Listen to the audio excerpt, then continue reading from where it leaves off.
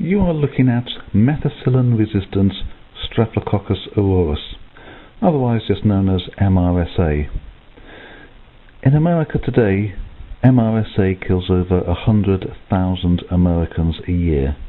Very often these are people that had nothing seriously wrong with them. They go into hospital for a minor operation, they pick this up when they get into the hospital, and that's it.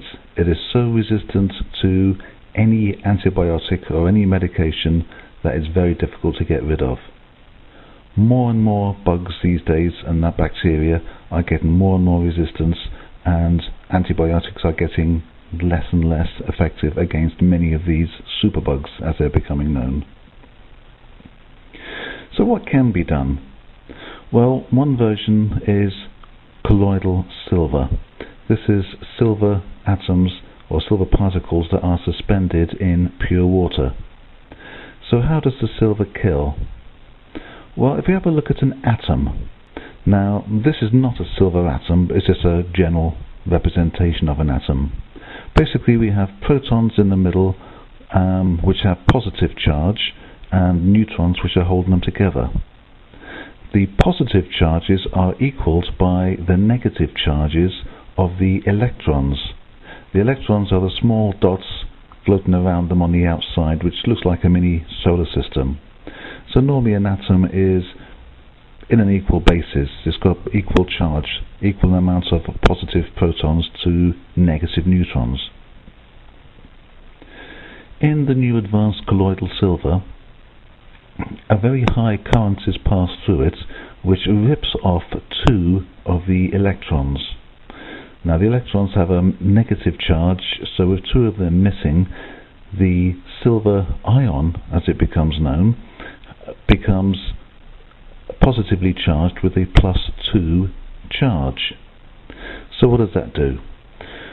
Right, when it gets near to bacteria, many of the bacteria, the pathogenic bacteria, have thin membranes, and the silver ion wants to neutralize itself again.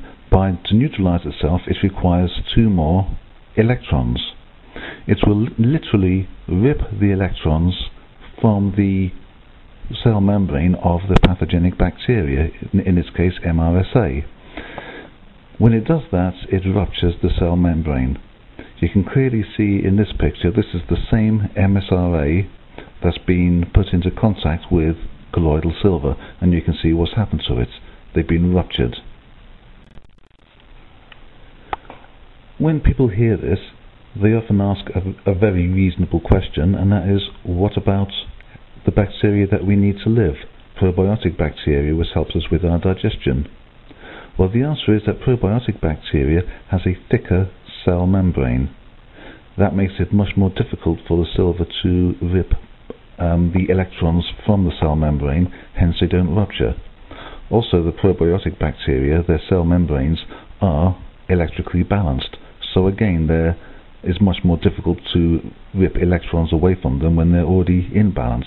Cells or atoms always seek to be in balance. So the probiotic bacteria is quite safe from the effects of colloidal silver. Dr.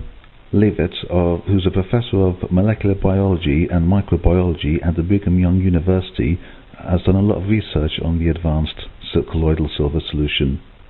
He has said that to date there are no potentially pathogenic bacteria tested that this product has not killed.